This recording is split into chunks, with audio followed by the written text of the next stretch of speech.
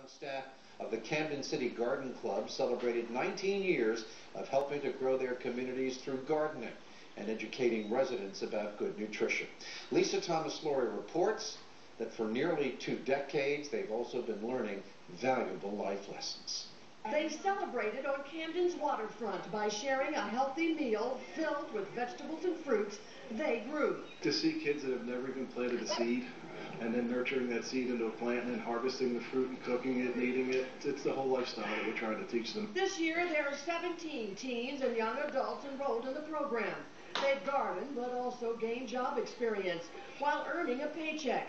More than 300 have participated over the years. And all but one have graduated high school. Here's a young lady who has come full circle with this program. Correct.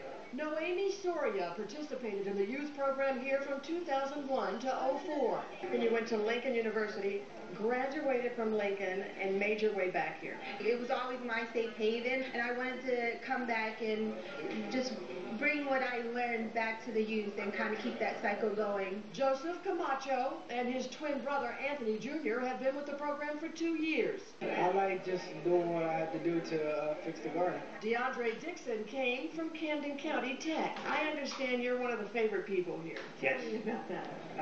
I like to work here. It's fun. And eat in the garden.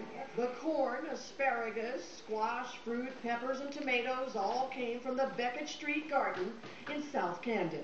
When they grow it and they see it and they realize where it's coming from and what it is, they're more likely to eat it. Mayor Dana Redd distributed certificates to the youth staff in honor of their service to their communities. It may not be expected by society of kids from Camden, but they can and will succeed if given just a slight chance. The program sponsors who understand that include Campbell Soup and Wholesome Industries.